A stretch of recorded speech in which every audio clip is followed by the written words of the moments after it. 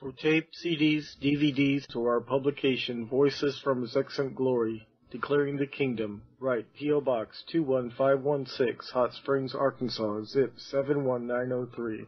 Our website is www.lakehamiltonbiblecamp.com and lhbconline.com. There are hundreds of free audio files there. It's like going to Bible school at home.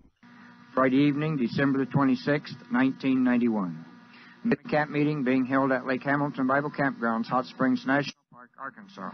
Charles Trombley of Broken Arrow, Oklahoma, is the speaker of the evening. This is tape 1 of 2 tapes of the evening service. Appreciate the music the Lord's sending in. Before Brother Trombley comes this evening to minister and close the service, I'm going to ask Brother Walter Fletcher to come and call and say hello. I'm Brother Walter. We had the privilege of ministering with them a few weeks ago in Phoenix, Flagstaff, Arizona, and we had the privilege of them being here to minister earlier in the year, and we just enjoy their ministry and both of them, not only in the song but in the ministry, and we just counted a privilege to have the Fletcher family with us for these next few days. Brother Walter. Praise the Lord. It's good to be back. Some of you we remember from before. Don't remember how many months it was that we were here with you last. We appreciate Brother Glenn and Irma very much. We count adopted parents in the Lord, and a very special relationship to us and in our hearts. I'm a man under authority, so I'll do what I've been asked, and that's bring you a greeting. I couldn't help but think, though, as we were worshiping and talking about worship and some of the things, and Brother Glenn was ministering earlier out of reminded of Ezekiel 1:1, where Ezekiel said while he was among the captives there at the river, the heavens were open and he saw visions of God. I'd like to ask you tonight to consider, and as we gather together over the next few meeting times, when the heavens are open, we ought to see visions of God. Amen? There ought to be something more of God that we see. It is interesting that for Ezekiel, while he was in captivity, I mean, that's when you really want to hear from God. When things are bumping along, not now, God, I'm praying, and not now, God, I'm busy. But when things aren't going the way we say should, we need to see the heavens open. That's when we want to get a perspective from God. And Brother Glenn was reading from 1 John 1, that which we've seen, that which we've heard, that which our hands have handled, declare. We don't have a testimony, by the way, unless something has touched your spirit and something that can flow through you. Amen? And one of the difficulties that we're discovering is that many people have hewn out cisterns of their own making. They can't hold water. And therefore they're finding it difficult to pour out. And what's happening is God's pouring in, but it's pouring in through leaky vessels. Are you there? It's all right to be a broken and a contrite heart He'll not despise. Amen? Become leaky vessels that we've designed of our own making. We're seeing today, and my wife and I, we travel from one end of the country to the other. Sometime the Lord lets us go overseas. In particular, in this hour that, we've talked so much about the type of thing that God was building that it seems as though many people believe that in and of themselves. Are you there?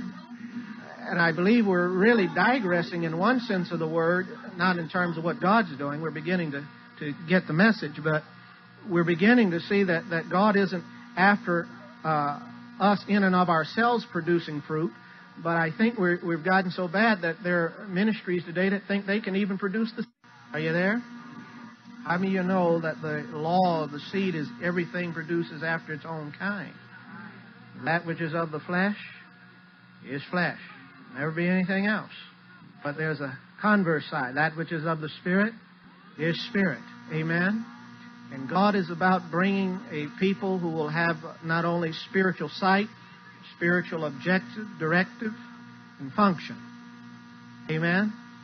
And when we see that, when we get a vision of Him, and see Him for who He is, then something happens inside of us. That which takes place, the seed that's birthed in us by that vision, will transform that which is around us. Amen? So let's get an objective. I don't want only deliverance, I want possession. Come on. It isn't enough to get delivered. I need possession. I want to be delivered that He might possess every part of me, all my mind, soul, body. Amen? So we look forward to these times together, and we hope that we'll be able to just share a portion in what God's doing. We know we don't have all, but we have really laid ourselves aside for a couple of weeks waiting on the Lord. And I really feel the Lord has given us some things that are going to be very useful to us all. God bless you. Brother Charles Trombley, Oklahoma. Some of you who may not have met before, I know a lot of you have, and some of you may not have. Really ministers to ministers, and it's a privilege to have him here. And when he says amen this evening, the service will be concluded, and you'll be ready to go to bed. So, Brother Trombley, come and minister unto us in the Lord. For anyone who understands the moving of the Spirit, getting in a freewheeling meeting like this, you feel like a man squirrel hunting with a machine gun. You don't want to shoot the squirrel out of the tree. You want to shoot the whole top of the tree off. And this is so true. We sense it all. When Brother Glenn was saying that some of you may not understand deliverance, and some of the people across the country don't. They don't understand it, so that need it. But the prime objective is to learn how to enter His presence with thanksgiving and into His courts with praise. And one of the things that I want to minister later during the week is the priesthood that God is putting together for these end times. We're hearing so much dispensational nationalism, and if I sound a little anti, that's okay. I did my undergraduate work in a staunch conservative Southern Baptist college. I did my master's and seminary work at the staunchest conservative Southern Baptist seminary. If you don't believe it, we know when the rapture is going to take place, whether the Lord does or not. One man out of Dallas Theological Seminary was absolutely upset when they tore the wall down and communism fell apart. I imagine he probably felt ready for the rapture yesterday when Gorbachev resigned. They got to find a new excuse to get Russia to come down and pick on Israel. Yes, we better pray. We got Gorbachev out and this wall down. Now there's a few more things that got to happen besides praying. Come on, we got to stand up and pray. I don't pray very good sitting down, and so I'm not going to let you do it either. Amen. Father, it's a privilege this evening to receive these finances from your people and to accept them as the priest of this place, and then to bring it as an offering unto you, Father, through Jesus, who is our high priest, to be a sweet savor upon the altar before the throne. I thank you for the privilege I have to lift it up and to bring it unto you and present it as an offering and a sweet savor from your people. And now, fathers, I take it into my hand, and I become steward over it. I take dominion over these finances, such as they are yet, and such as finances that we have. And as long as we have this type of finances, I thank you for them.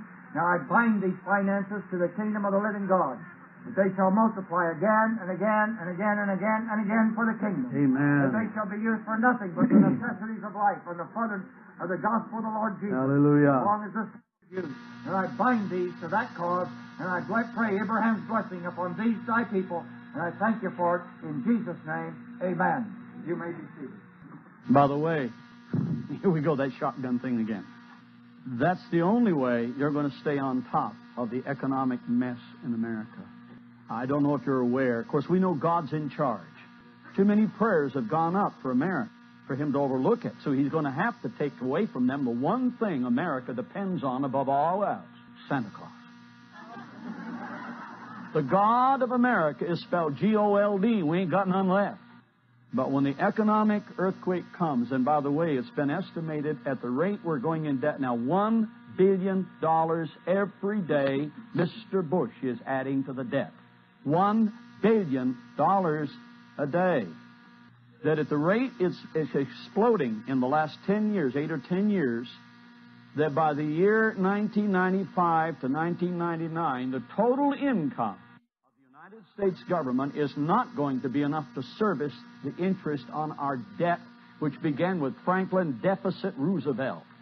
Remember FDR stood on the streets of Hyde Park and said, "I hate war."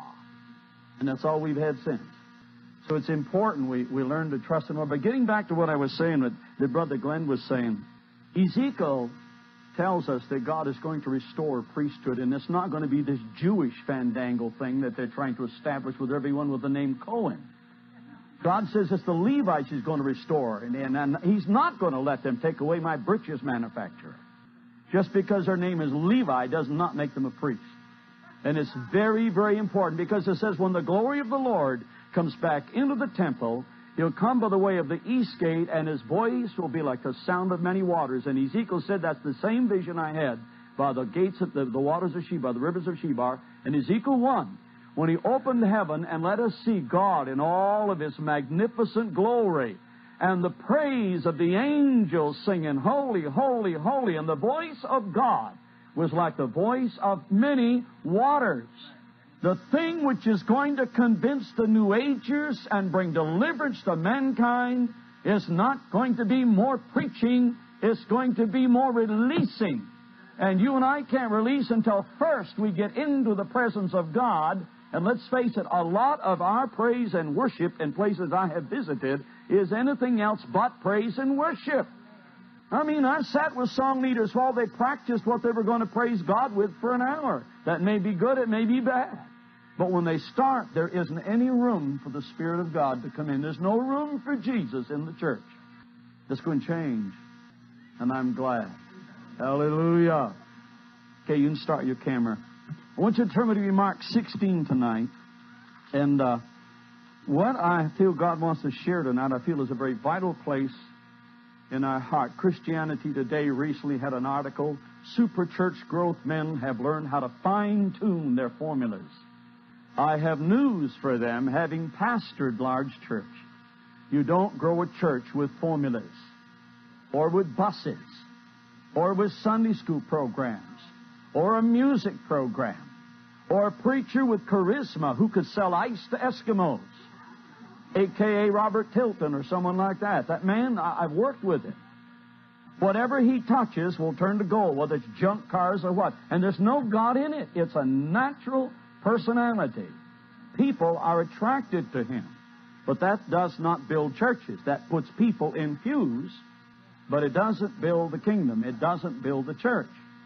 So in Mark 16, and wanting a scripture for this, because I want to take a look at some of the major miracles in Mark tonight and show you two things from them. When Jesus ascended, in verse 15, and by the way, I'm a scholar, but not smart enough to believe this does not belong in the book. Those who don't believe the last verses of Mark 16 don't belong in the Scripture are those who don't believe any form of healing or miraculous at all should be in the Scripture.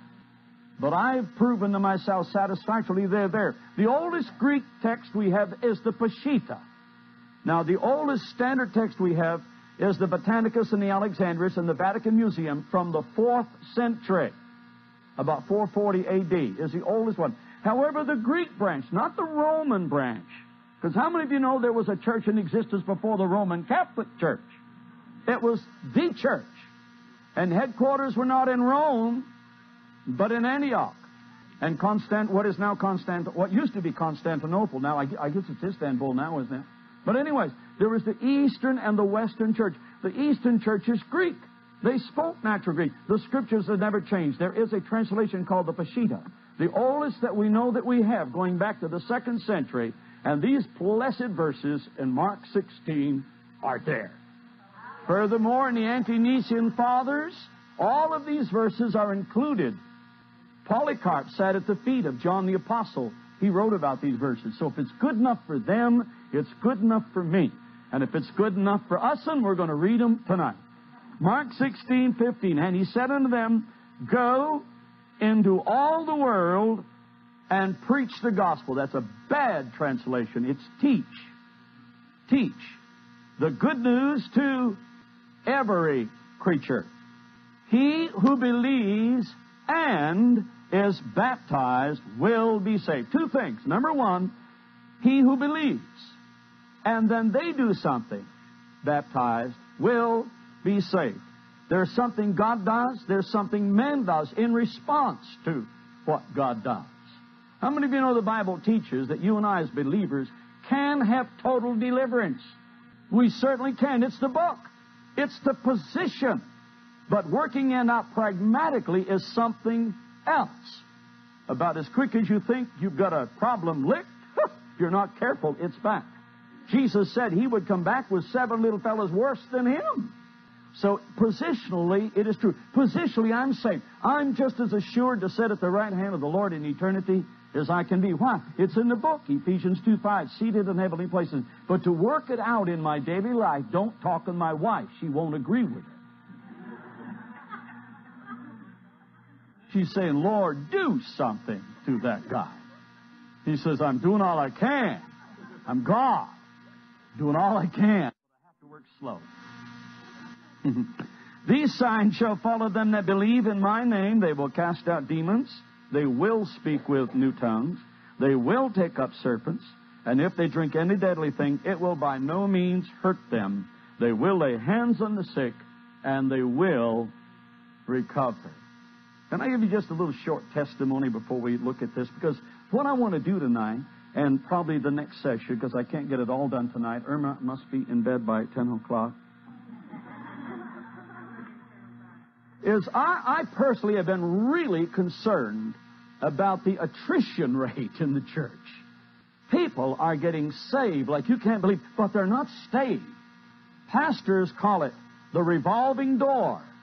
I was academic dean of a college, bringing it to accreditation in Tulsa, and that's what we talked about every Monday morning, administrators. The revolving door. 100 people saved on Sunday and 102 left on Monday. What can we do? So we were looking for prayer, intercession, programs. My wife was reading today in a magazine, this thing that's happening in Russia is so brand new it's going, but already the culture of the West is beginning to take over. Communism is dead. But what communism promoted is alive. Atheism. There is no God. And American culture is moving in. I read an article in the International Religion Report probably as much as 3 years ago. They did a World Booksellers Convention they had in Moscow. Madeline Murray was there from Austin, Texas, promoting her books on atheism. But no one was buying anything dealing with atheism. Do you know why?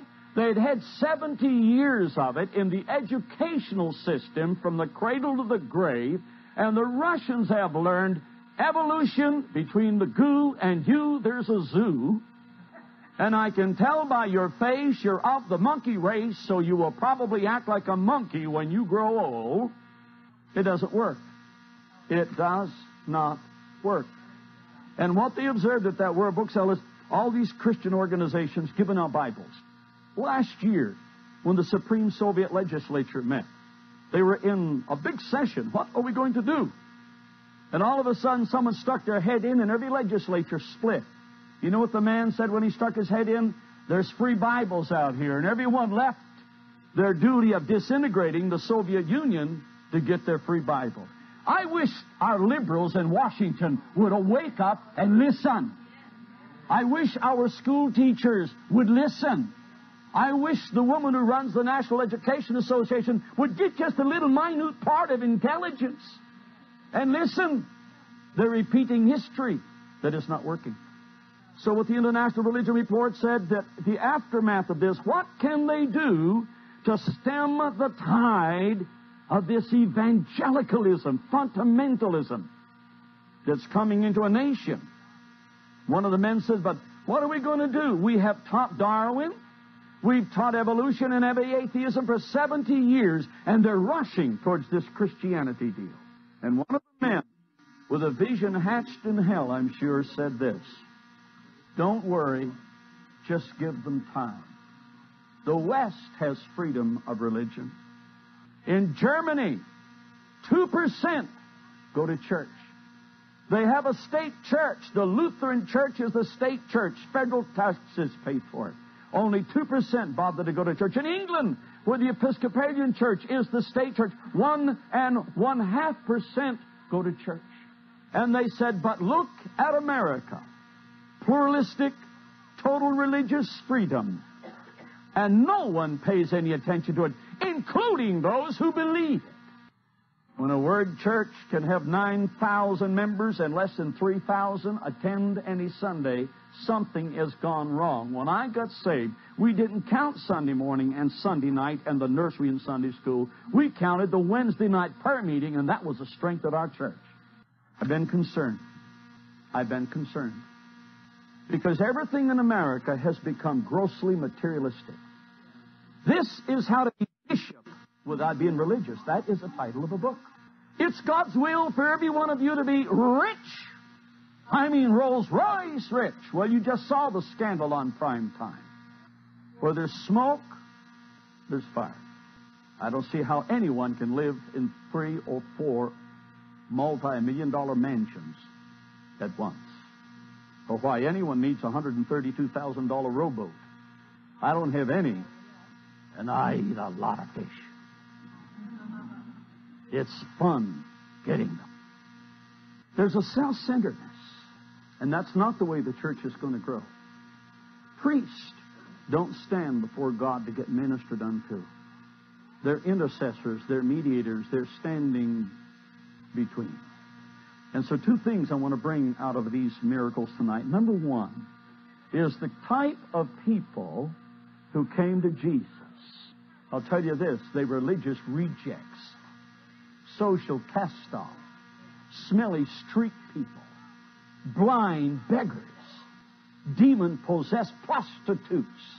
And secondly, the attitude of Jesus Christ towards these people. You see, friends, religion practices exclusiveness. We for, no more, Acts 2:4. We are God's chosen people. And if you don't like it, go to hell. Religion says you must talk like us, think like us, dress like us, and act like us, or you can't be one of us. I don't wonder the white church hasn't been able to reach some of the black communities. With the music in the white church, who wants it? I always said if I ever pastor again, I'm going to need a black song leader. And he better not be stiff and sober. Praise God from whom all blessings flow. Religion is exclusive. It's a social club. Now, did Christ die for the social club? Did he die for this religious country club set? Or did he have his arms extended for whosoever will may come? The thing that prompted this message, I was reading something published by a reporter on national radio. I don't listen to national radio very often. They're too liberal. They're sick. They call themselves educators. Well, I are one, and I don't buy what they're teaching. But they were talking about the world's liberals. And do you know who was number 1? Not Kennedy, Jesus Christ. And I say, hey, I'm from Vermont. If you don't know what that means, it means this. Vermonters are the last of the real conservative right-wing Republicans. In 1932, my dad said the only state in the Union who was loyal to the American Republic and voted for Hoover was Vermont.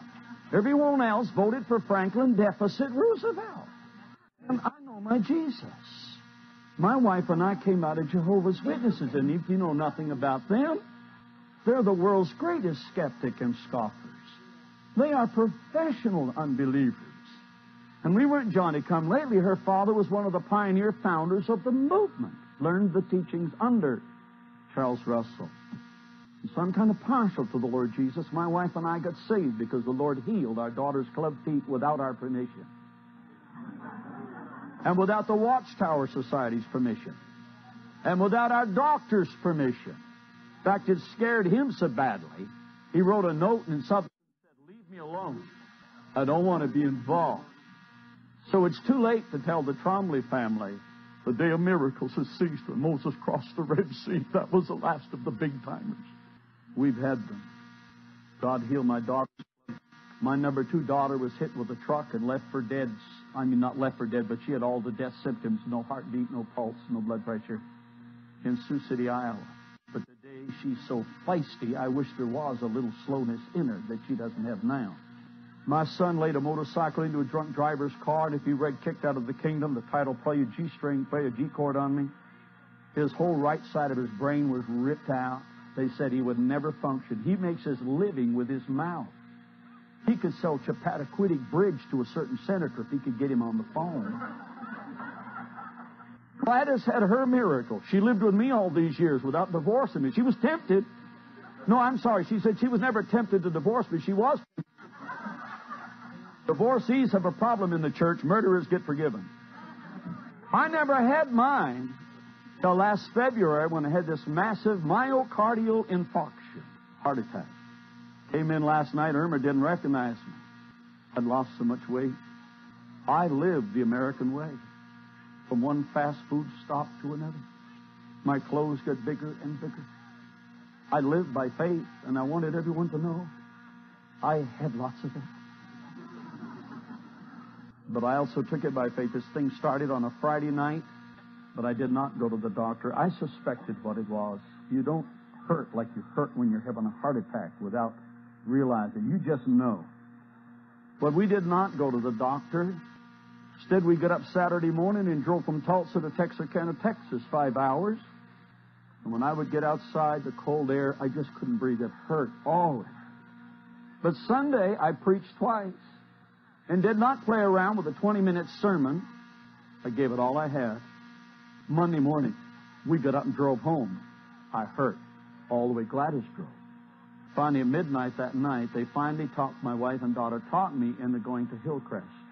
And a doctor friend of mine met me there, a cardiologist, and they did an EKG and the blood enzyme, and he says, "You've already been through the heart attack. Your enzymes were up over 3,000. They should be 1,500. They've started back down, so you're over the heart attack." And the EKG showed the left lower ventricle was dead. It had been starved for blood, had not been given any attention. Now, when you get that bad, you don't have bypasses. Bypasses bypass the problem. They just make you feel well enough so you can still pig out a Chilney's breakfast bar. And death is delayed for a little while.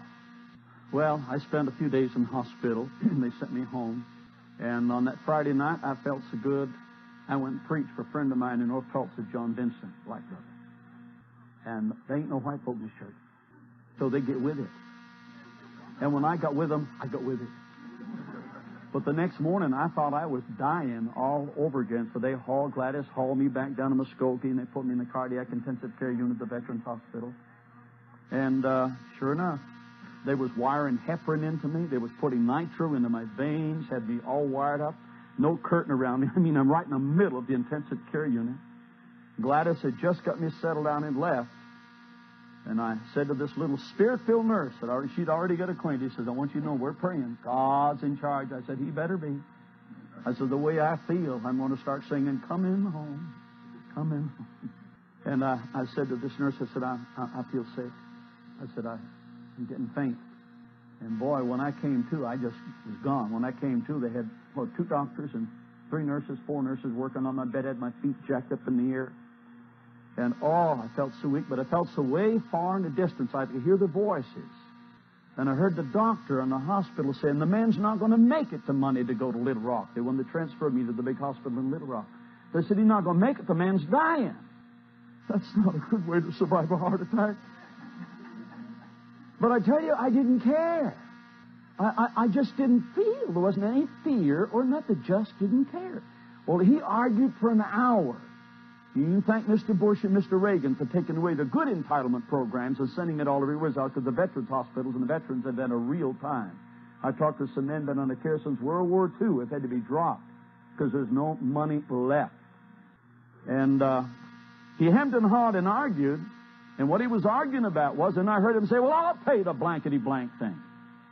They hauled in the airvac, the helicopter from Hillcrest, and emergency flew me in up there and got me in. Well, they sent me home. They couldn't do bypass or anything like that. They did an angiogram and could not get the wire up through. I saw it on TV. It just curled around. Total 100% impacted so hard he could not get a needle through it.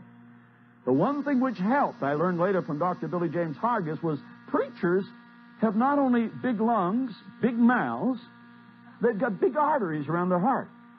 So talking does some good. Some of you women, if that case, will never die.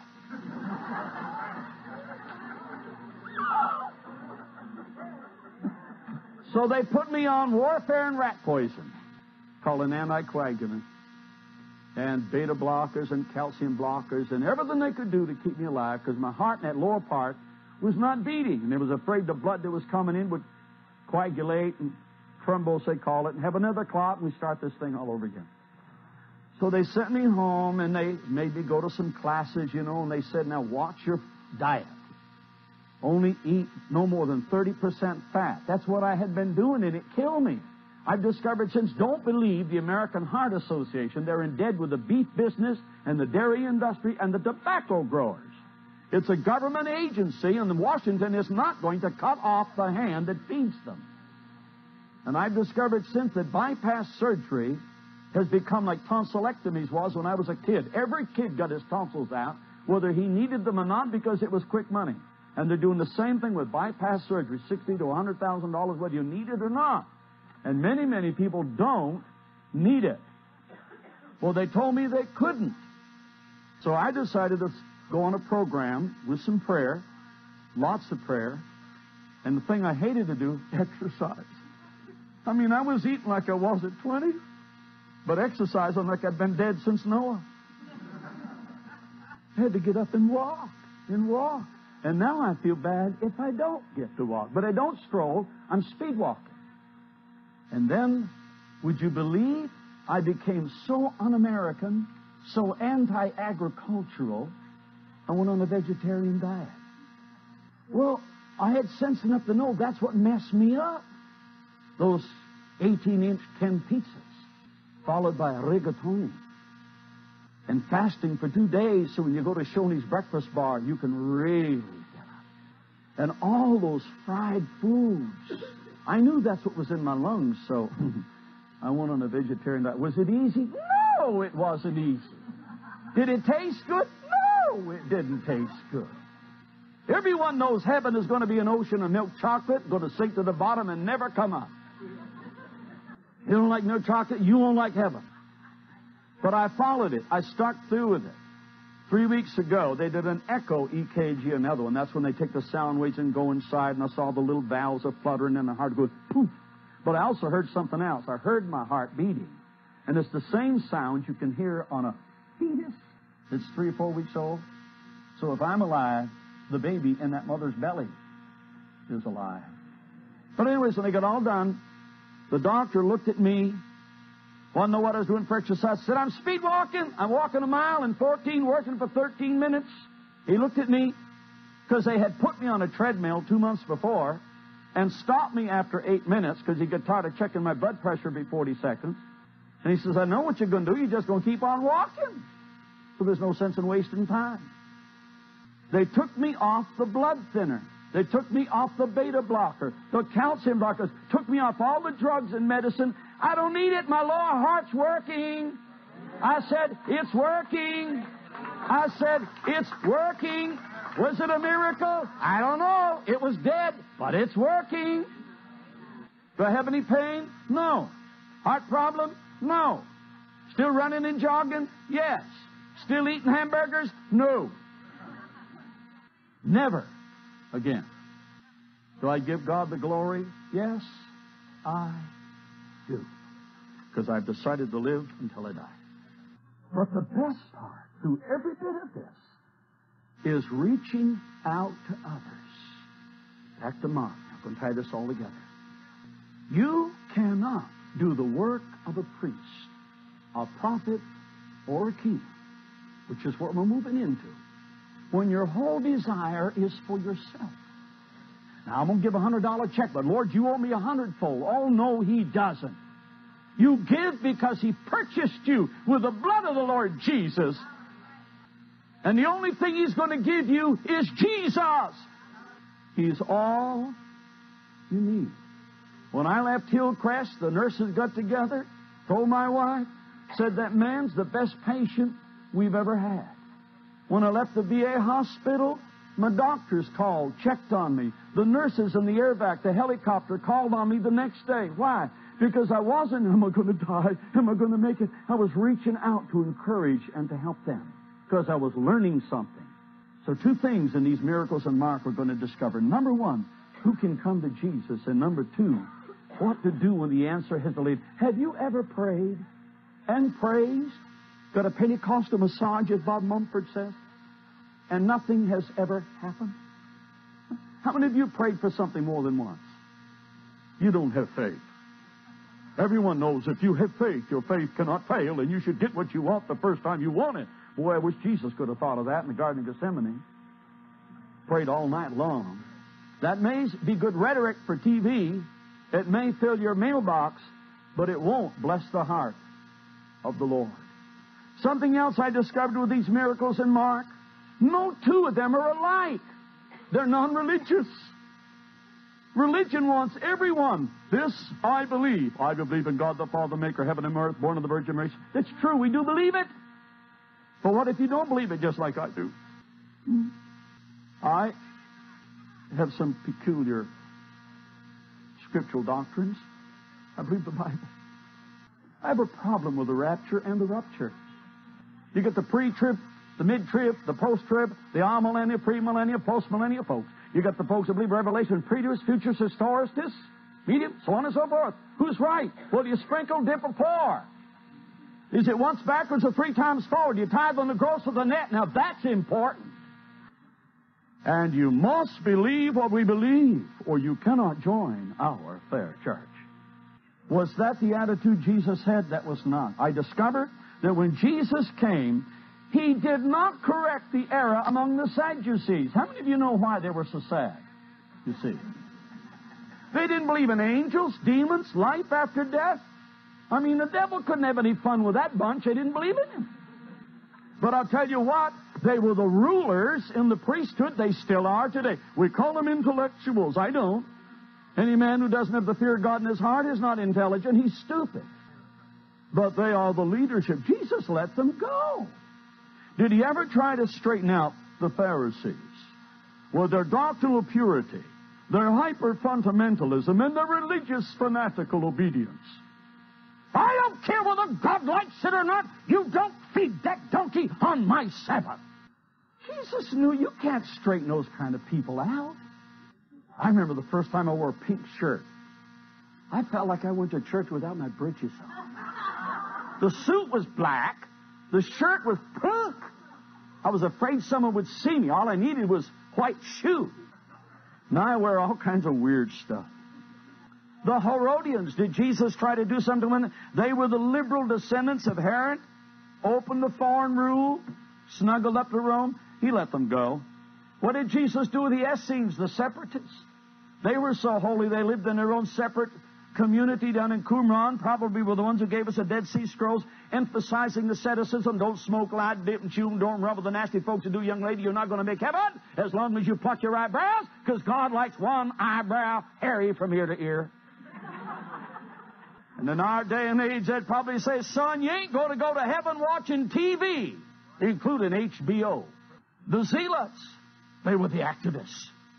Today, they would be picketing in front of the abortion clinic.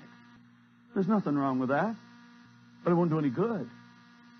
I'd like to see a revival come so that the people who are illegally pregnant would have a touch of old-fashioned morality. And that isn't going to come till some of you folks start going to PTA and lift up your voice and say, enough! Someone has to vote in the local school board. You want to get in spiritual warfare? There's our good place to start, but you better be prayed up when you go. And say, I'm again it, I'm again it, I'm again it. Jesus didn't preach against any of the things. The Hellenists, they were the intellectuals, accepted the Greek advancement. Today, there are those that have discovered that God did not create. It just always was. Carl Sagan said there's a closed universe, and you have all evolved from the goo. Well, you know what? We've taught it, and now we've got a generation of young men and women practicing it. Hopelessness. Jesus didn't try to straighten out any of this mess in Israel. Mark 1 says he came preaching the beginning of the gospel of the kingdom. Not Israel's the kingdom, and we're going to rehash it, but a brand new gospel. He said heaven has invaded earth. Satan has been captured. Going a strong man is going to meet him and put the rascal out of business. It was a new gospel. You see, Israel had been without the Spirit of God for 400 years.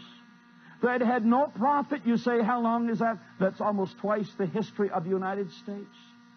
And that's like the Founding Fathers landing in Jamestown, and to this day, there would have been no prophet, no spiritual church, no move of God in America. You and I go 6 months and we're ready to say, who's the next move? Where's the next move? 400 years. John the Baptist came on the scene, they cut off his head. Jesus came on the scene and says, we'll have none of it. You know why? Hear me, church. Hear the word of the Lord. When you go without the Spirit of God long enough, you'll soon substitute your own ideas for the moving of the Spirit of God. I'm going to say it again. The church lost praise and substituted hymnology. So that when praise came, they said, we'll not have it. We took demons and dressed them up in flannel suits, Brooks Brothers, alligator shoes, snapping at their ankles, and coming to church in a Mercedes. Being rich does not prove a popular preacher is filled with the Spirit of God if he lacks the character and nature of Jesus Christ. You say, how can I tell a difference? When they say, send your tithes and your offering, pay your vows, send it to me. I've got another mansion I want to buy. God, if he can get sick, is throwing up. Was not the Spirit of Jesus Christ. And all of this was going through my mind, and so I sat down and wrote out, what is a liberal? They were talking about social liberals. When it comes to women, Jesus was a liberal. Religion says women belong in the bedroom and in the kitchen. But Jesus was against it. I had to wrestle that when I did the 3 years of research for the book, Who Said Women Can't Teach? That book's the final answer. Jesus was a liberal when it came to the street people, the destitute, the poor, the rejects, the cast-offs, taking care of people and helping them. And I finally saw it. I said, if that's being a liberal, then Jesus was dealing with people. But that's not what liberalism today is all about. Liberalism today is anything as long as it's not right. Let's take a look. Go with me to Mark, the 1st chapter, and take a look at the people that came to Jesus. And did he apply religion to them? You're going to discover not once did he say, do you believe in Sabellianism, Arianism, or Trinitarianism? He didn't care. As long as they believed in him, do you believe I'm able, and accepted him, he'd take care of the rest. He never said, do you believe hell is a grave? Is it so hot it's going to vaporize you? Are you going to sleep like an Adventist? Are you going to die like a witness? Are you going to perk in purgatory with the Catholics? Some of you may not be aware, but the reason they have purgatory is because they don't believe the blood of Christ is sufficient to forgive all of your sins. So you've got to go and take care of some of them yourself. The first man in Mark 1:40, a leper came to him, imploring him, kneeling down, and said to him, if you are willing, you can make me clean. And Jesus was what? Moved with holy indignation, says, how dare you come to me? No, he was moved with compassion. One of the first things you learn as a fundamentalist is Jesus healed to prove he was the Messiah. He did not, says right here, he was moved with compassion. He healed because he loved people, and he felt for people, and he went beyond religion. How many of you know Jesus Christ did not come to earth to start a new religion? He did not start a religion. He said, I'll build my church. But he did not say, I'm going to start a religion with rules and regulations. One time, John and the apostles had been over the hill having one of their first deliverance services, and they came back and said, Lord, we found some fellows over there stealing our thunder.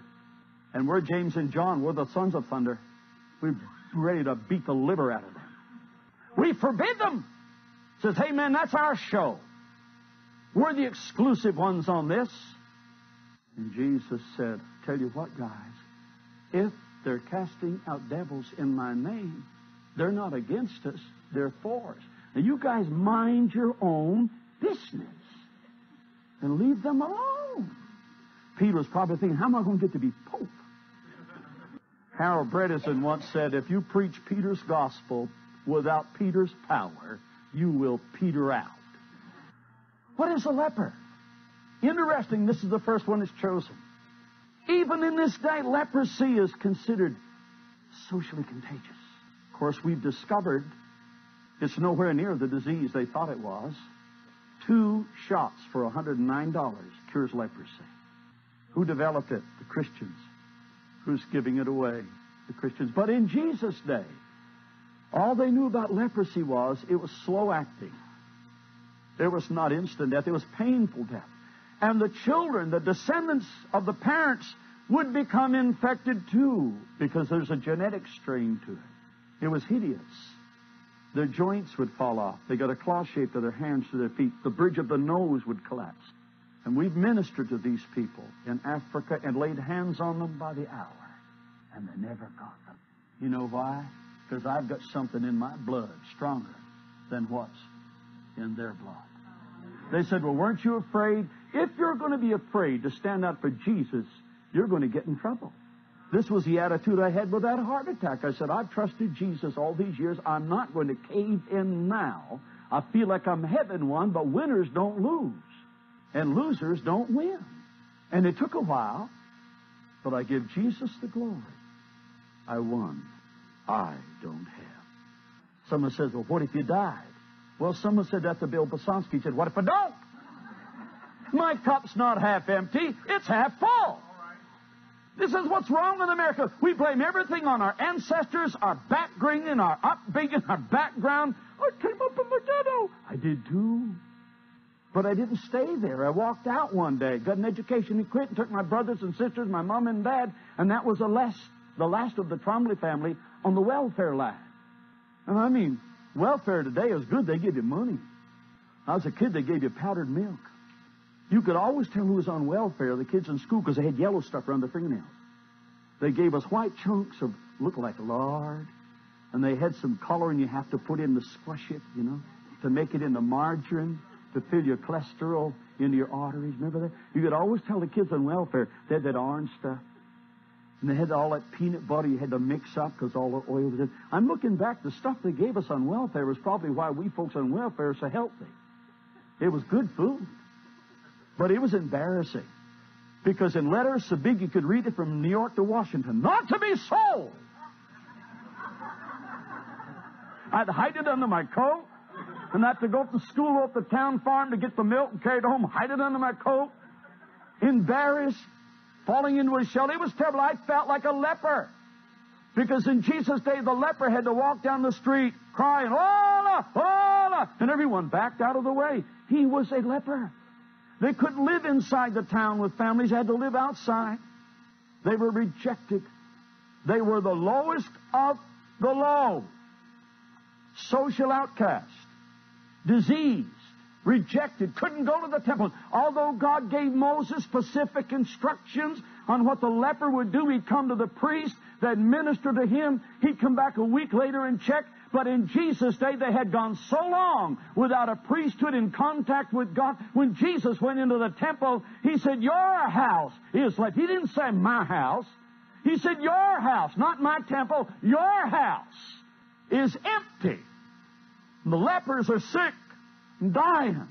No one to bind up their wounds or care for them.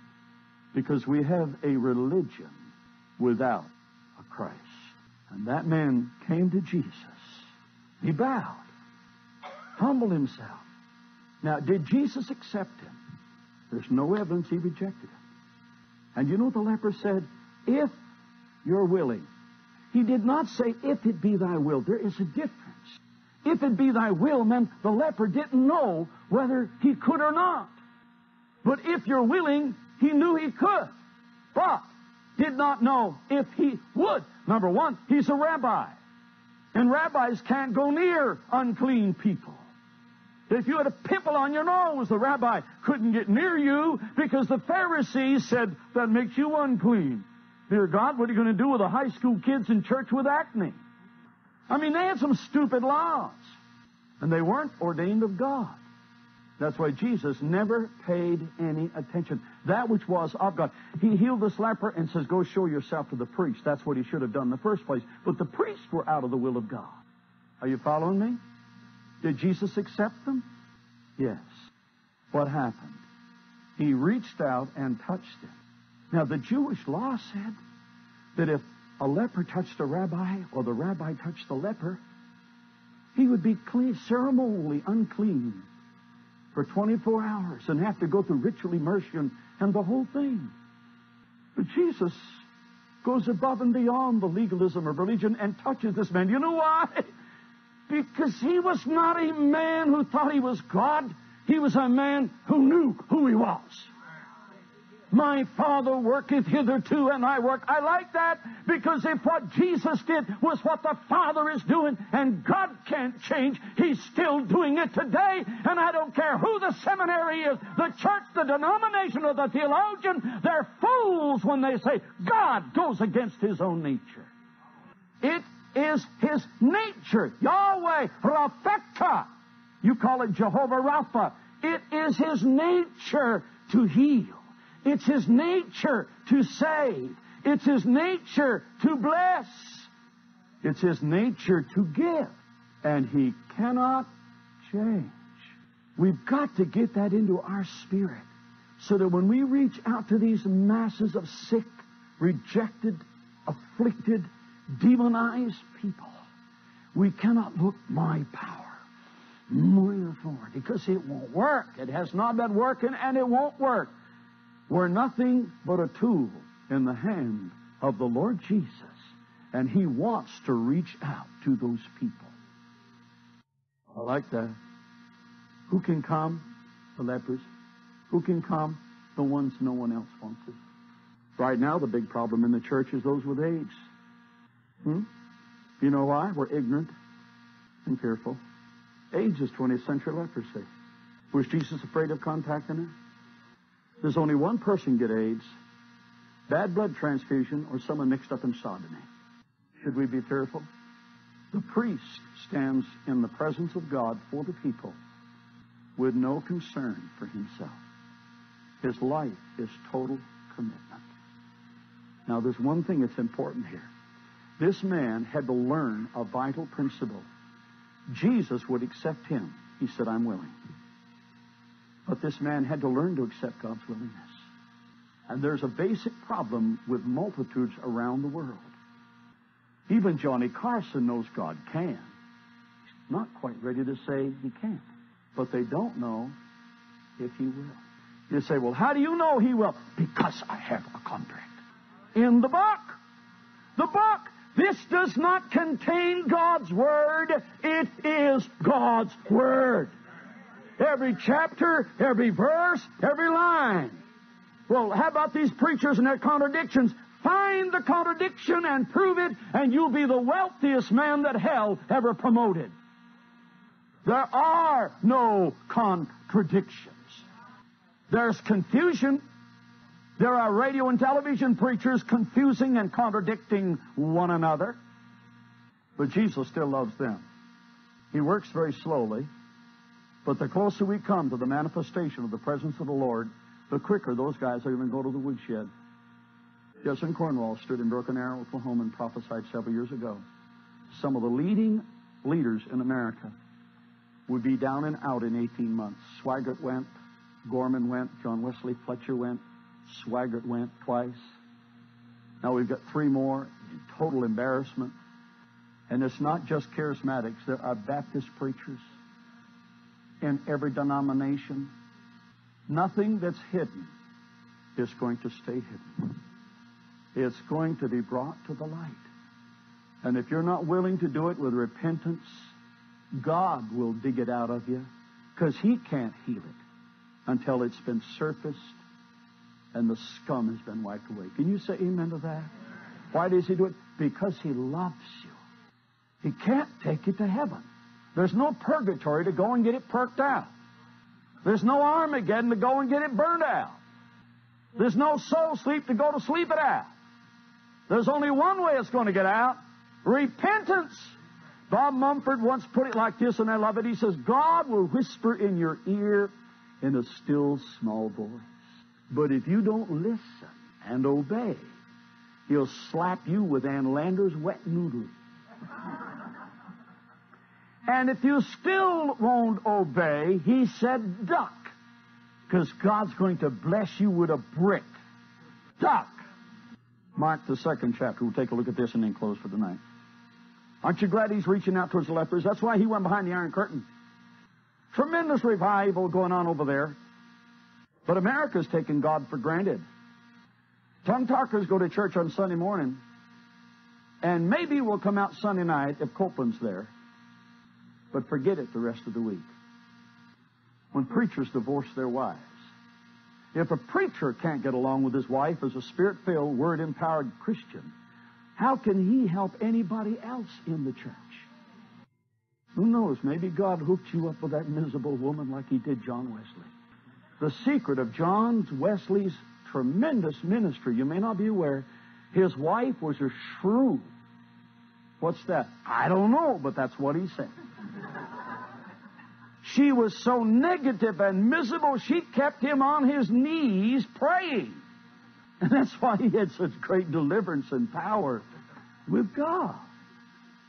So that's why you're married. One diamond polishing another diamond. Let me tell you how I learned to handle it. I said, Lord, I'm having a problem with your daughter. And I discover she's praying the same thing. So we both go to the woodshed.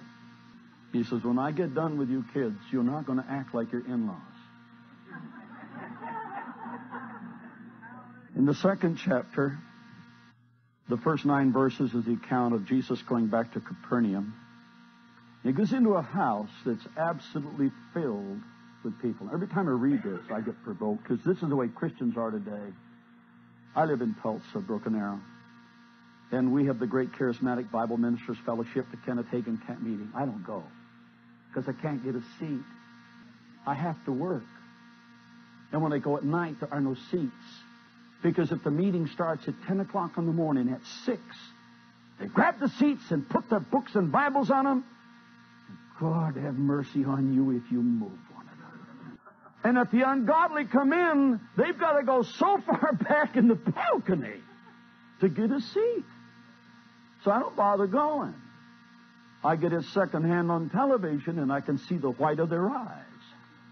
This is what happened when Jesus went to this house. It filled up with all of the scribes and Pharisees. Now, they weren't there to learn. They were there to criticize. They were trying to find a way to hang one on Jesus. Because, you see, everything He did was against the grain of organized religion. He accepted their rejects, their cast outs, He did things on the Sabbath. Ooh. And they were so filled with the love of God. Kill Him! I don't know who Allah is, but He's a monster. Because all I have ever read about the Nation of Islam is backstabbing, eye poking, throat cutting. You reject me, I'll cut your throat in the middle of the night. And that's been the history of Islam. What kind of a God is their God? They don't know. They've never heard His voice. They've never seen Him. He's never worked a miracle. He's never done anything. All they know are the ravings of an epileptic.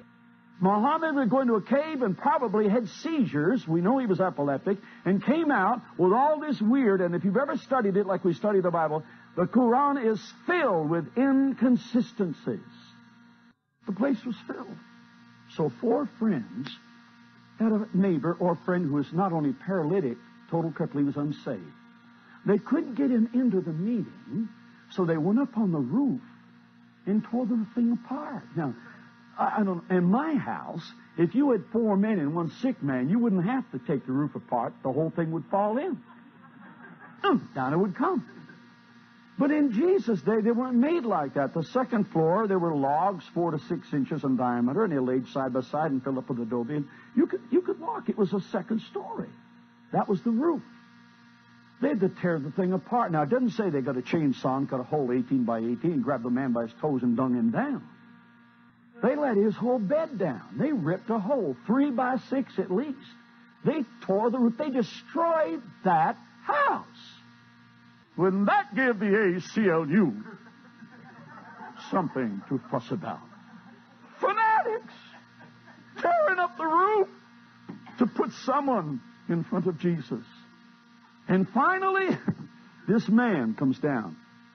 And verse 4, it says that Jesus saw their faith. Their faith. Verse 5, when Jesus saw their faith, he said to the paralytic, your sins are forgiven.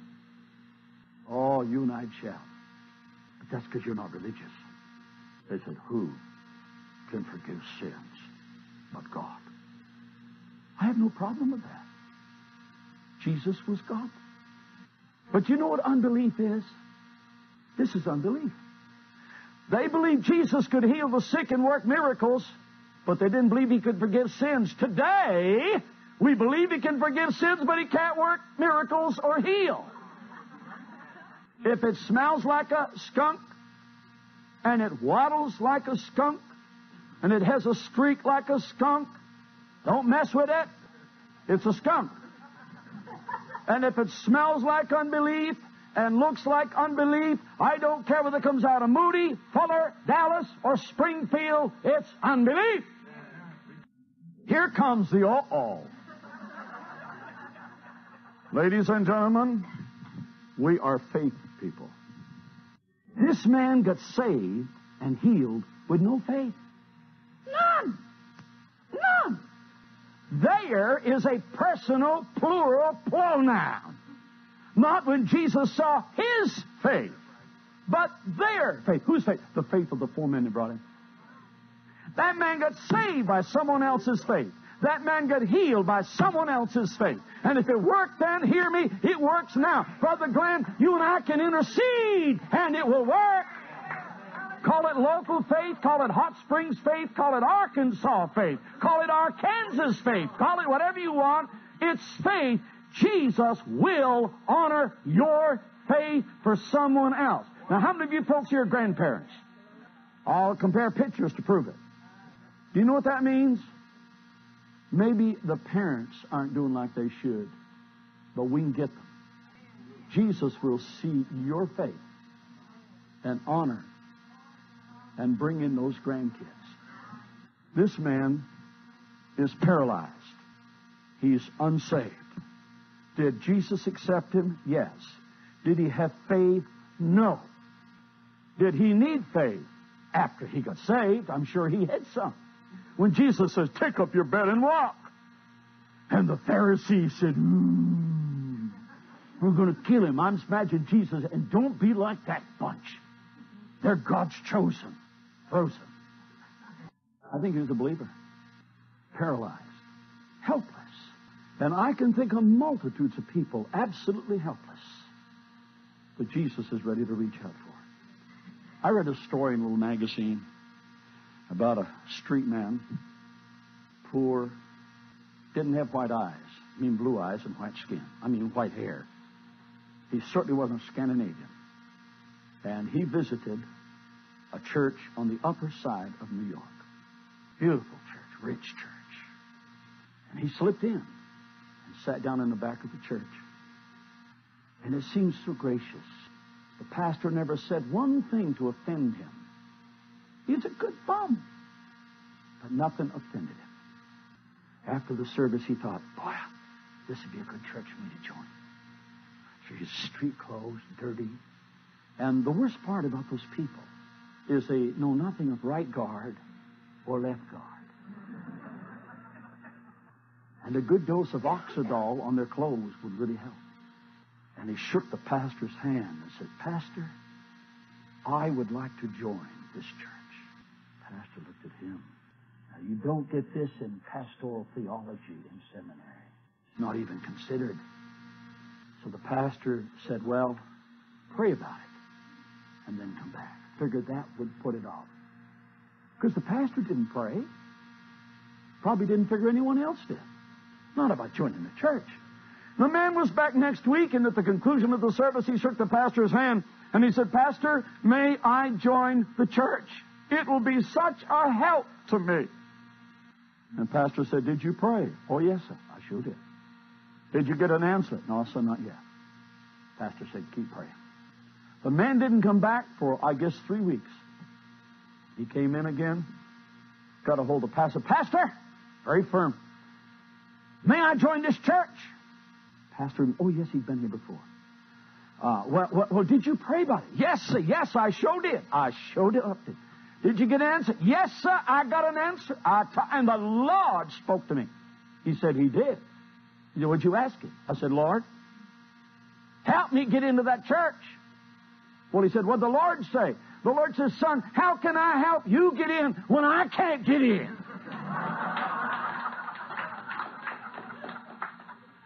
Jesus has called you and I to reach the masses where they are.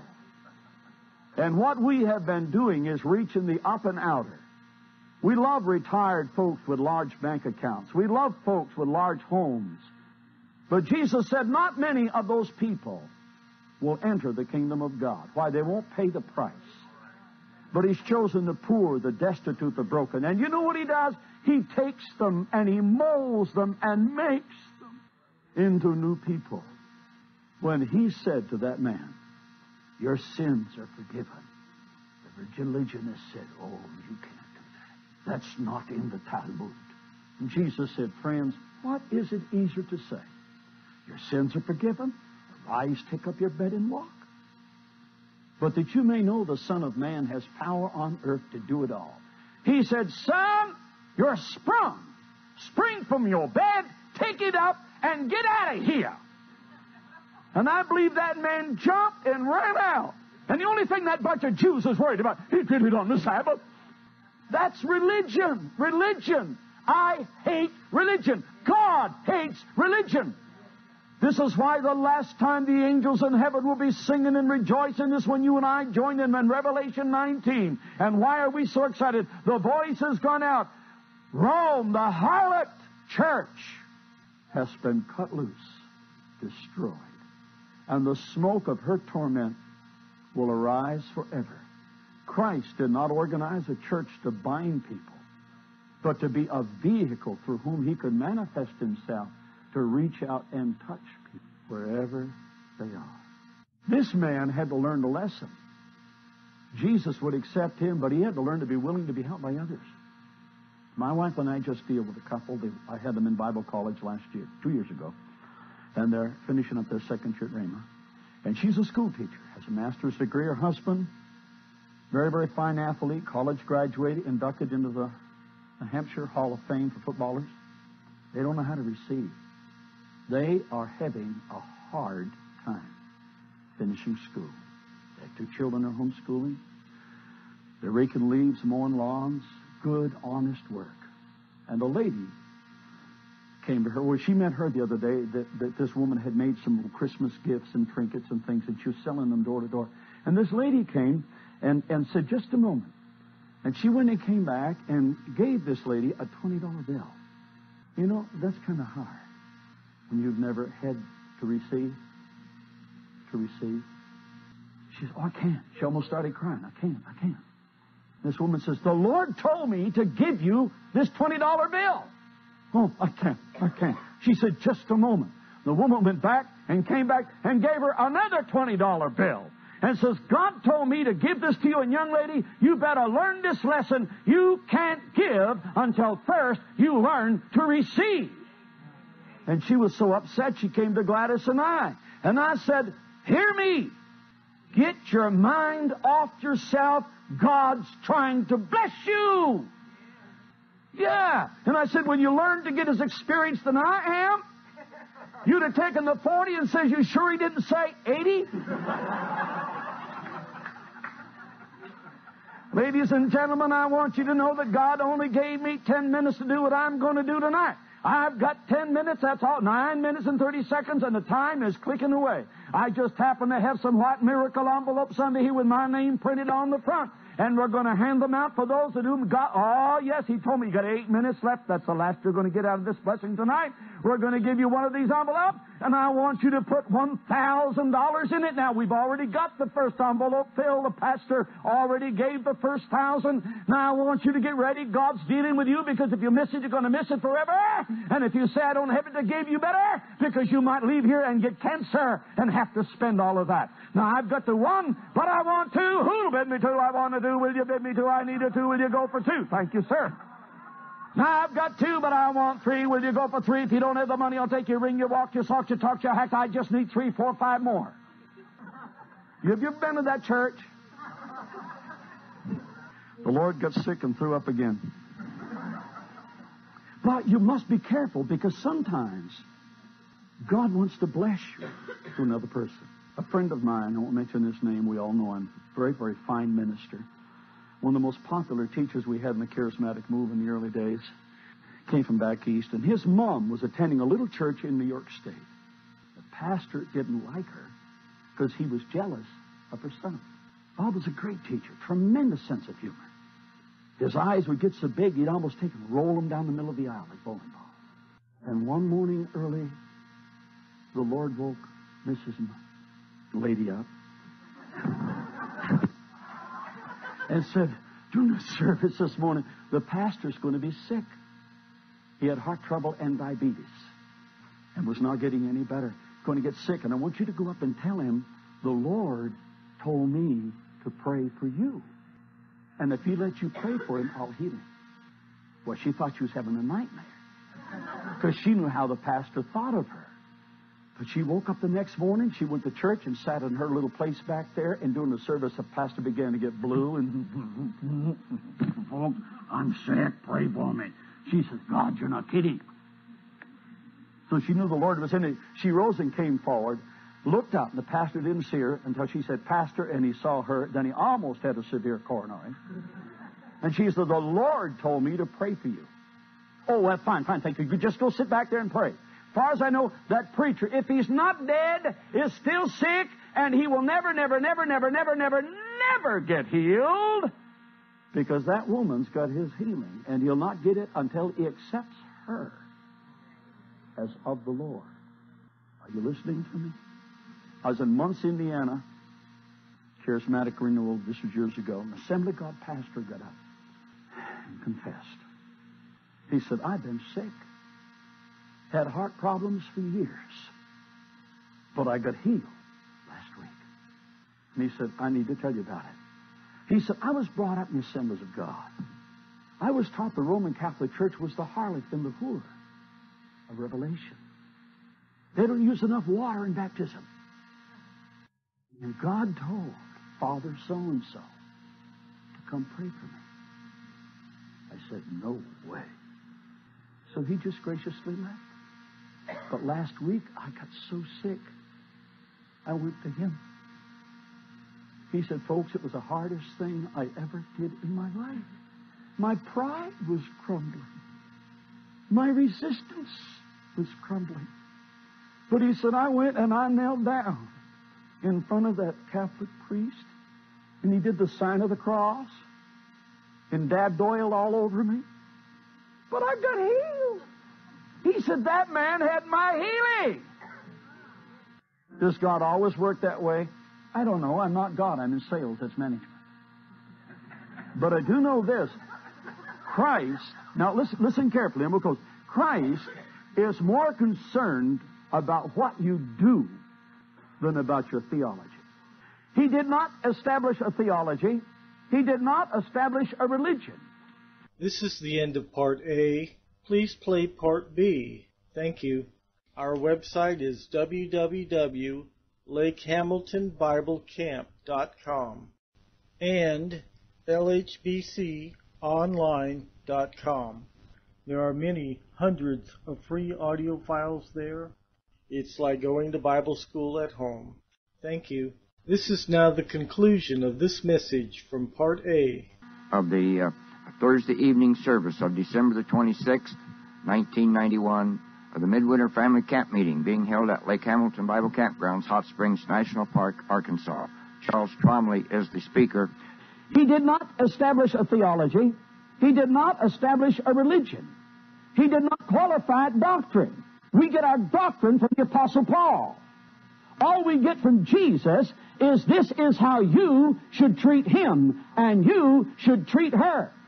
Blessed are the poor in spirit. Blessed are the peacemakers. Blessed are they that hunger and thirst after righteousness. Call yourself a supper and call in the street people and the low down and the cast off and those that no one wants. The whole ministry of Jesus was reaching to those who were sick and rejected and unloved and unwanted, and he made them new for the kingdom of God.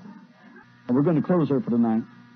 Next time we'll discover, there was some religious people. There was a ruler of a synagogue, Jairus. So there's a place for all of you. I imagine Jairus went to church in his Mark 5 donkey. He had a Botany 500 robe.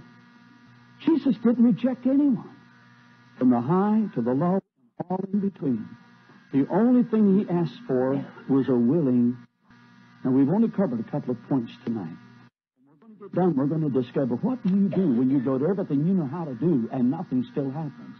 He'll still do it because he never does anything twice alike. In America, everything must be the same. When you have a healing service, you line up your catchers. And then you give a half an hour instruction on how to fall. Or, you that are sick, stand up. And 8 or 9 people around you lay hands on you and give you a massage. It's a ritual. Jesus never did anything twice the same way. One time, he healed a man's blind eyes by spitting in them. You talk about a tort case of law. The man was blind. He got some dirt, spit in it, made some mud, and rubbed it in the guy's eyes. Go wash in the pool of Siloam. It's a half a mile away. The guy wanders around town with spit and mud in his face. What's happened to you? Jesus, heal me. Jesus, heal me. Can you see yet? No. Got to find the pool of Siloam. Why? I got to obey. By the way, that's where the first denomination got started. You probably heard this. The Muddites. That man said, this is the way to get healed. So he started the Muddite church, and everybody was prayed for got spit and mud in their eyes. The second one was the Spit-out church. Jesus found a man that was dumb. He couldn't speak. Jesus said, stick out your tongue, and he grabbed a hole. And then he spit on his tongue. Say, no way, man, he's got AIDS. He never did anything twice alike. Sometimes it was public. Everybody saw. The little girl he raised from the dead, he put all the doubting unbelievers outside. Never did anything twice alike. Sometimes folks get raised from the dead quickly. He let Lazarus get a dose of stink. And they're there to teach you and I something that will strengthen you tonight. He will always be there. He will always accept you right where you are. And he'll always meet your need. But not necessarily the way you think he will. He will do it. I expected a miracle for my healing. But I've never been sick in my life. And I said, Lord, how come? He says, now you can relate with the body of Christ. Very few get instant anything except forgiveness of sins. But I got healed. Through prayer? Yeah, praying over all the vegetables to get them down. How is it with you? I've heard folks say, boy, I smoke packs of cigarettes a day. But hear just like that and say, shut up. Because I smoked 1 pack a day, and it took me 365 days to quit. 365 times I threw them away. 365 times I went and hunted them back. Crumbled them up, and don't tell me you could heal just like that. Wonderful. But most of you don't. But God wants to encourage you. He will. It's His Word. Can you say amen to that? Amen. Hallelujah. How many of you know you're going to go to heaven when you die? Let me see your hand in here. You know why you got to go to heaven when you die? No one else wants you. Some of you would mess up hell. sitting in there looking like you belong to the Episcopalian order of the silly grin. Hallelujah. He wouldn't be happy with you down there. And the religious folks that are having church down there would be very upset with you. But aren't you glad He accepted you just as you were and changed you into what you are? And He's not finished with you yet. He wants to bring you into the holiest of holies so that you come out so radiating the glory of God.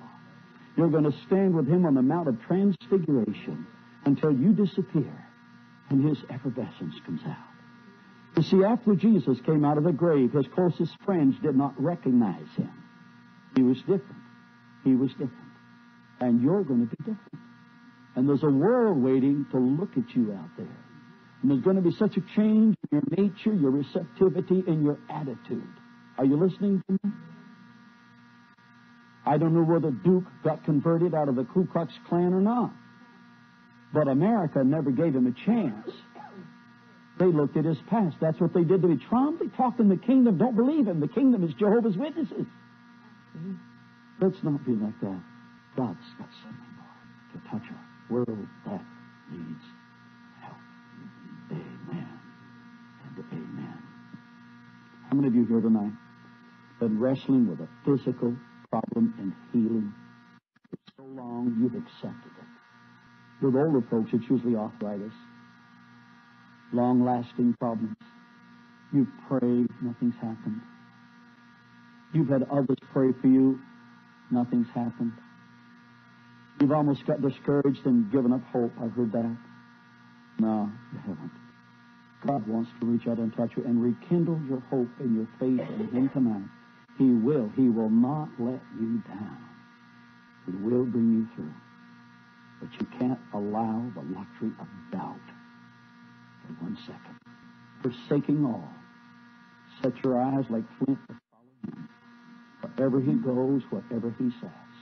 We're not trying to gain eternal life. We already have that. We have Him. We're following Him, loving Him, serving Him, worshiping Him, because He's all we need. Amen. Let's stand up, shall we?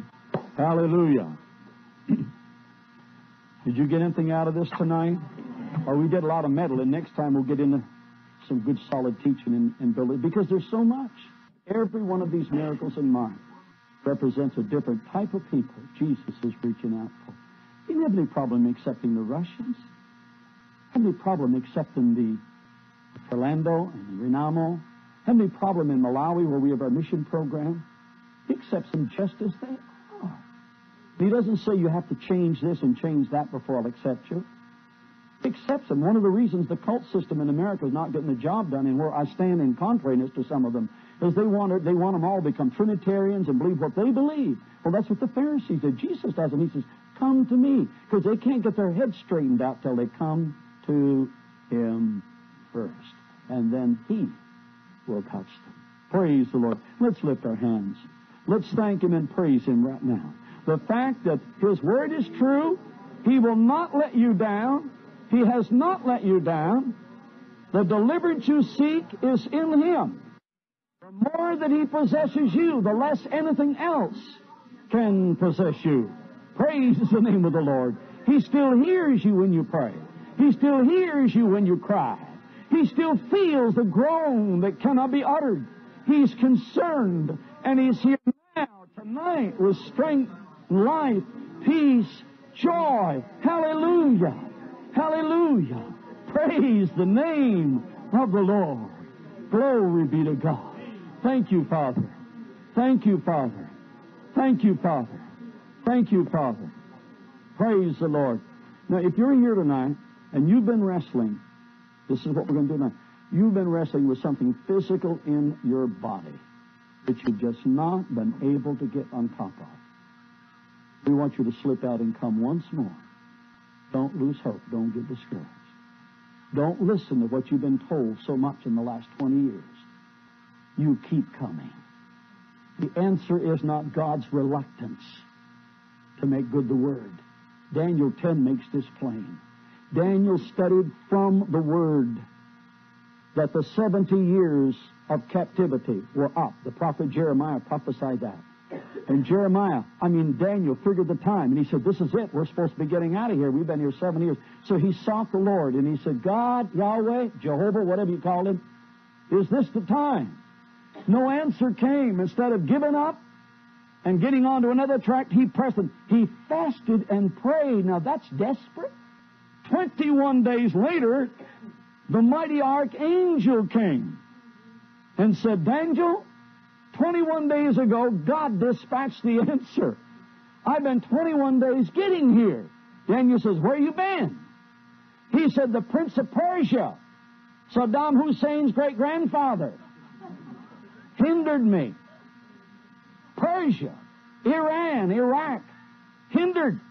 He said, it took me 21 days of warfare with that fallen evil spirit to get here. Daniel, you're right. Jeremiah's prophecy's been fulfilled. It's on schedule. Get ready. You're going home. Meantime, Michael, the watchtower of Jesus, has come to help me. Michael, the angel, has come in, and we've got another battle with the Prince of Greece. That tells us a lot. The answers that you're seeking God for are not being hindered because you're unworthy or because you lack faith. That may be true, but not always.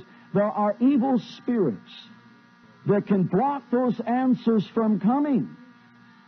But the positiveness is, you've got Gabriel, you've got Michael, you've got any other angel that we don't know their name of, pressing through to get that answer on the way. Hallelujah for Jesus.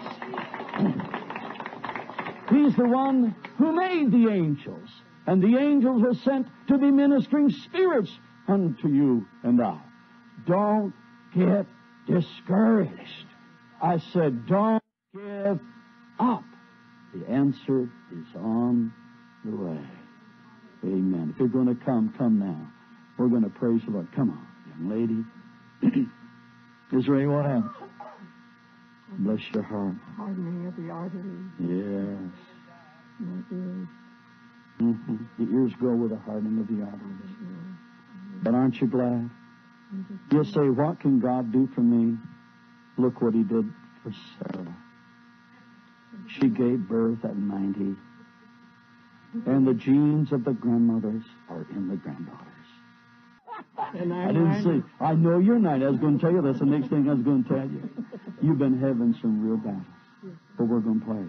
God's going to touch that and loosen it and strengthen it. Amen. Father, we reach out towards our sister, Lord, in the name of Jesus. Let healing and wholeness be hers. I come against the hardening of the arteries, Lord. The plaque that you took out of mine, you can take out of hers. You're the same God. The same one who took the hearing and restored it can touch hers, Lord. My daughter, be healed. From the crown of your head to the soles of your feet. Satan, you will not hinder her any longer. Her eyes are set upon Jesus. He's the greater one. You've been conquered. You've been overcome. Now loose your hands from her body. Spirit of infirmity, leave her now. In the name of Jesus. Amen. And amen. Now we're going to believe for good things. Hallelujah. Come here, young lady. Okay, heart trouble, huh? Are you ready? Yes. Put your hand on your heart. Because I'm going to put my hand right on top of it. And the same Jesus who saved you took a black heart and made it white. Can take an old, worn-out heart and make it new. Heart, be renewed in the name of Jesus. Be well. Life and strength come into you. Be well. In Jesus' name. Amen. And amen. You got a new heart. You're going to find out. You're going to find out.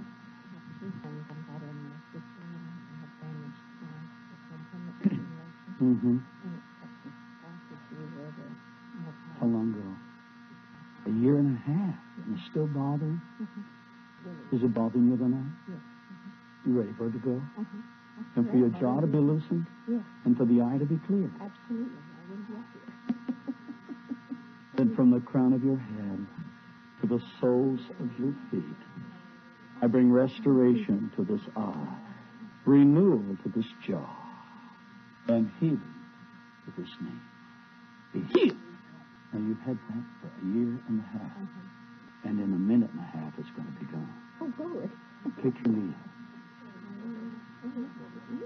Yes, it is. Yes, it is. And you're going to discover that the damage you did with your eye as well. Why? Why? Because He loves you. He's moved by compassion. Be well in the name of Jesus. Amen and amen. Now go your way and discover the Lord hath made you whole. Amen.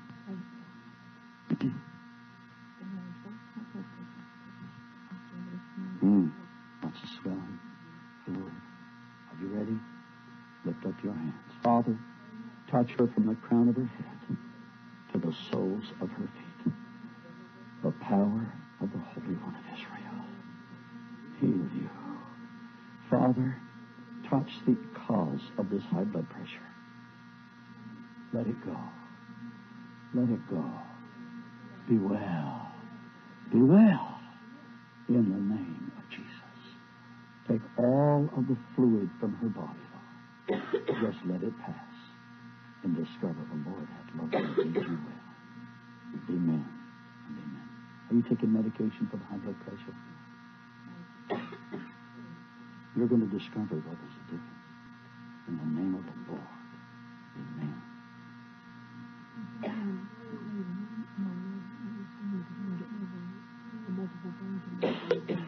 You did.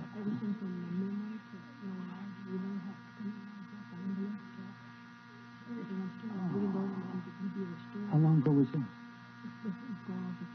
2 years. I can relate with that. My son had that motorcycle accident, and this whole side of his head is a plastic plate. It ripped out the parietal temple and frontal lobe of the brain, just completely shredded, pulled out the right meningeal artery. But he thinks too sharp. He makes his living. God did it once. He'll do it again. This has been your persistent, but you don't get discouraged. You don't lose hope. His word says that He will. His word says this was the benefits of Calvary. Amen. Let's extend our hands and pray towards her tonight in intercession. 2 years ago, she had multiple tumor surgery. And she had cancer. It's tumors. Tumors still there. Yes. And it's made it difficult remembering just a whole lot. It's not fair. It's the devil, and we're not going to stand for it. I curse those things in the name of Jesus. Now, Lord, the doctors can't operate, but Lord Jesus, you're the Creator. I ask you, Master, heal her. Dissolve those tumors. Let them go. Be gone in the name of Jesus. And Father, let all of her memory and that which has bothered her be restored. My daughter, be well. Be well. Rise and be whole in the name. High blood pressure in the heart. Of course, it wouldn't do any good for me to tell you to go on a vegetarian diet. Did you hear what I said? Yeah. It works. It will work for you. The hardest part is going to be breaking old habits. The ice cream, the cool food, and the deep dish brownies. That's what's causing it. Father, reach out towards my sister in the name of Jesus. Heal this blood pressure. Be well. Jesus. From the crown of your head to the soles of your feet. Be well. Be well. Be well. Amen. Okay. And all the little folks would too. I'm going to pray for you tonight. Father, we lay hands upon my sister in the name of Jesus. Father, heal this cord. Make it whole. And Father, she wants a lesson plan. Father, teach her how to say no. Teach her how to say no, Lord. Give her a miraculous feeling of fullness. Fullness, Lord. Oh, my. The spirit of dissatisfaction. Spirit of restlessness. Heaven, its roots going way, way back to your childhood. Has given birth to this. For nothing satisfies. Nothing satisfies. It's a continual gnawing. The Spirit of God, who is the Spirit of peace, going to loose you and come against that infirmity in the name of Jesus. You lustful spirit, I loose you in the name of Jesus. And Father, fill that vacuum with the Holy Spirit. Let there come a contentment, Lord. Contentment, Lord. And peace. And with it will come that sense of fullness. And no longer are you going to baby the flesh. You're going to crucify and bring it in subjection to the Lord our God. Amen. With Mary, you're going to say, so be it unto me, Lord, not my will, but yours. Use me. But I think that we got that restlessness. We could spend more time perhaps trying to find out the cause of it, but we know Jesus is the one who takes it all out and lives in peace. And that's what's caused this continual cravings. Because there's no peace. There's a sense of rejection. More's coming. Rejection. Being unloved. Feel like you've been cast off. There's some abuse that's been involved in there. We've seen brothers in Africa about half your size. That's why I like to go to Malawi. I'm big over here. Who were born blind. The eyes are like glass tubes filled with water. That bad. And watch that sight be restored. And this is not that bad. And the same Jesus that made you, the same Lord that will heal and restore and put that eye back in condition. Thank you, Father. Lord, you opened the eyes of the blind. Do it again. In Jesus' name, amen. And amen. And amen. Let that eye be opened. Let it function and let it see clear in the name of Jesus. Amen. And amen. Hallelujah. We've had people criticize us by saying, well, you ought not just keep people coming back. I've seen too many good things happen. A. Allen has now gone on to be with the Lord. Some of you my age remember him. He did more for the Assemblies of God in Middle America than any preacher they ever had. Had a son born so cross-eyed he could walk in 3 directions at the same time without bumping into himself. It's just bad. When he was a member of the Assemblies of God, every time there was a camp meeting, every time they had a revival, that boy was prayed for. Every when they had a monthly fellowship meeting, they had that boy prayed for. This went on for 19 or 20 years, several times a year. And then one day at a sectional presbyters meeting, a sectional fellowship meeting, a lady preacher was there, prayed for him and sang. The kid blinked and his eyes were straight. You say, well, how come God waited so long? I don't know and I don't care. I'm in sales. That's management. The point is the contract says he will, and he did. Amen. Praise the Lord. And sometimes I think he just holds back to do something for you and I to see whether we really mean business. Amen. So don't give up. Press the issue through. My mother-in-law came to America in 1914, became Jehovah's Witness immediately, and that's all she ever knew till she was 80. When she got so senile, she didn't know the bedroom from the kitchen. When you get senile at 80, you get progressively worse. Mother Allen got so bad she didn't know she wasn't supposed to watch PTL. That's bad for Jehovah's Witness. She got so bad she forgot everything she had learned in Jehovah's Witnesses. 60 years of study, all forgotten. But we prayed, and she got so simple and senile, she prayed. When she was 83, God restored her mind. Everything came back except what she learned as Jehovah's Witnesses. It all came back. But there's a humorous part.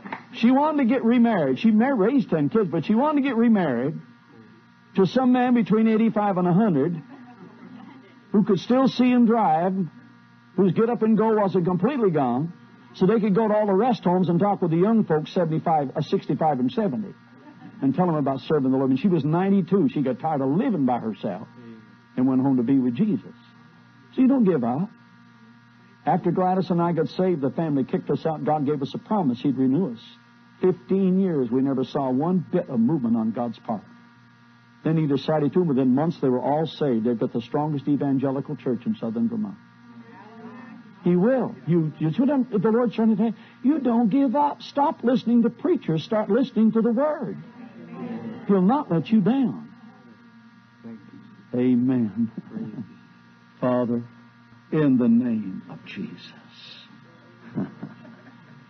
Thank you, Lord. Thank you, Lord. Thank you, Lord.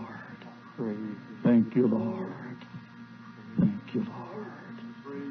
Thank you, Lord. There's a spirit of strength that's coming into you. You have been defeated. You've looked at yourself and peeled yourself like an onion again and again and again. You felt so left out. But you looked to Him. And although you didn't feel anything, you still trusted Him. And there were times that you said, Lord, where are you? Others talked about all these great feelings. I don't feel a thing, Lord. But you trusted. And now the Lord has come. And He's going to put within your heart an assurance and a spirit of joy. Be thou free. Be thou free. Spirit of doubt, be gone in the name of Jesus. Amen. Amen. Amen. Thank you. Now you're going to go home a different man. I said, you're going to go home a different man. Amen. And amen. And amen. Hallelujah. Praise the name of the Lord. Now go, my brother, go. Full of joy and spizzerinctum.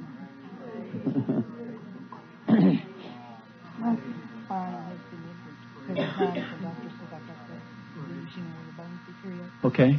But the Lord heals the top part up here where my head's the very part where I sit on is what I need to heal. You've been sitting on it for a while. Irma, you have 5 minutes. We're going to be done. Is it paining you tonight? Yeah, when I sit down. When The you- last 2 or 3 vertebrae. Okay. From up here down. You ready there. for it to stop? Yeah, I'm ready for the rest of it to be healed. All right. I'm going to put your hand right there. Right there. Right there. Okay. Father, in the name of Jesus, I bring healing to this spine. Healing to this spine. Heal to the spine. Thank you, Lord. You're pulling it up, putting it together, strengthening it in the name of Jesus. Now be well. Be well. For you will sit without pain. Tomorrow you'll sit without pain. From here on out you'll sit without pain. Be healed. In Jesus' name. Amen. And what's happened? When she had injured her back, Yeah, I've been beaten. My whole spine is injured. when she was beaten, and she says from the upper part, God seems to have done something, but the lower part has been so accomplished, she sits.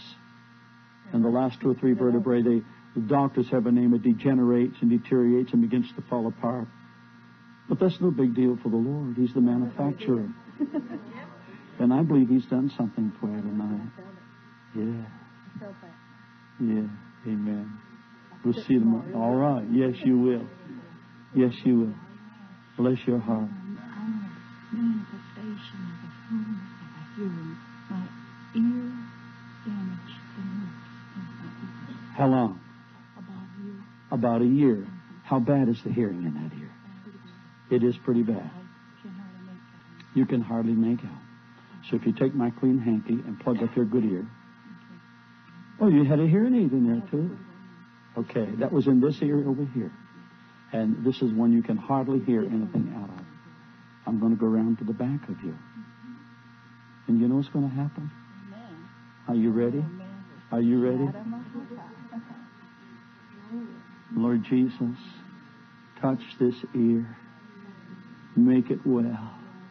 Ear, be healed. Be healed. Open ear. Deafness be gone. No more hearing aid. A perfect hearing ear. In Jesus' name. Say praise the Lord. Say louder. Praise the Lord. Say thank you, Jesus. Thank you, Jesus. I can hear. I can hear. I'm a rascal. I'll try. I'm a rascal. I'm a rascal.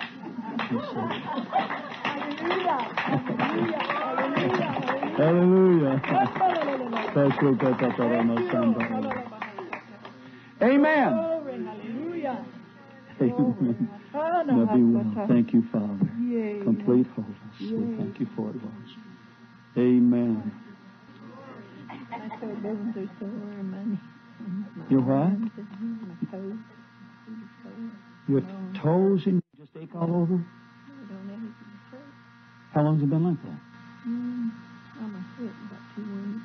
Well, that's too long. Wasted on Let's believe right now. Are you ready? An instant manifestation. Father, take every bit of pain out of her body. Been there over 2 weeks, Lord. Out of her ankles, out of her feet, her knees, her arms. Now, body, be well. Be well. Move your feet, move your knees, move your arms without any pain. In Jesus' name, let's do it again. Any pain? Are you sure? Was there any pain before? In your arch? I don't know what to do for that. Yeah. You feel better? Now, you was in pain, though, aches and... Okay. Is it all right now? Are you sure? Okay, we want you well in Jesus' name. Amen and amen. God bless you. 10 o'clock, right on the button. Go home, have a good time shouting and rejoicing. Come back early in the morning. Find someone and love them in Jesus' name. God bless you. This is the end of this message. Our website is www.lakehamiltonbiblecamp.com and lhbconline.com. There are many hundreds of free audio files there. It's like going to Bible school at home. Thank you.